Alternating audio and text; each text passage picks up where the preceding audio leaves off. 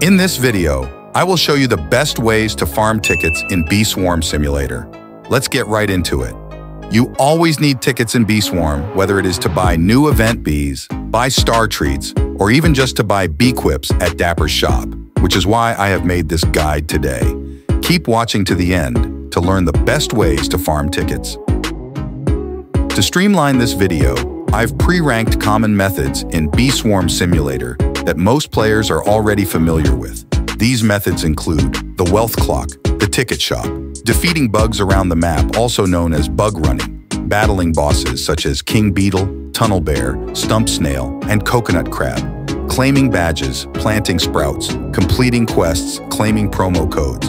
And for those who haven't utilized ticket-generating codes, they'll be displayed on the screen for your convenience. You can thank me in the comments.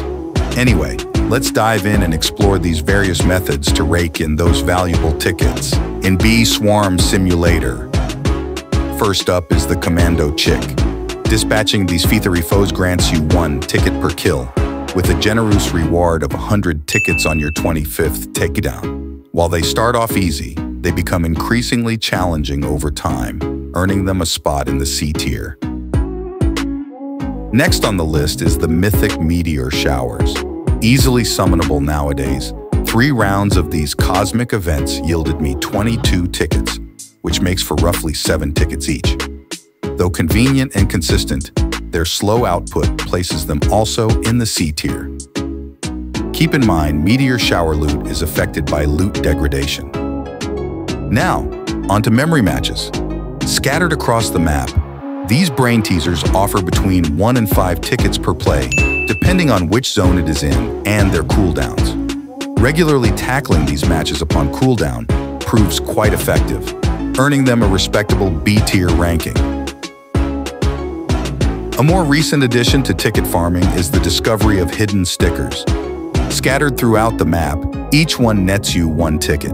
While not the most efficient method, their sporadic nature earns them a place in the D tier. Puff Shrooms take the spotlight as our 5th method.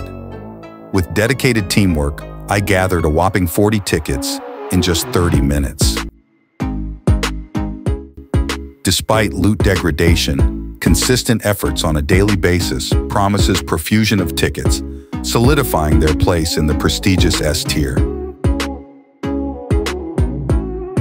As for our 6th and 7th methods, luck plays a pivotal role. The Cub Buddy occasionally offers tickets, making it a long-term investment.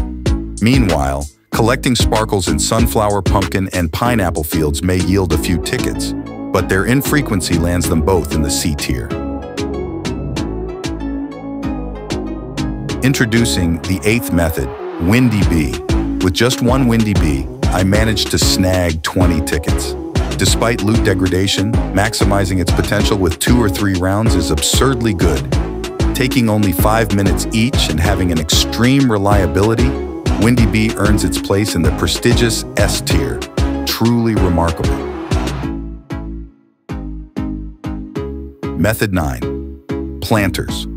These trusty green allies reliably drop tickets upon harvest, with the ticket planter, of course, leading the pack. Offering a convenient AFK or macro farming option, they earn a solid A tier ranking for their consistent rewards.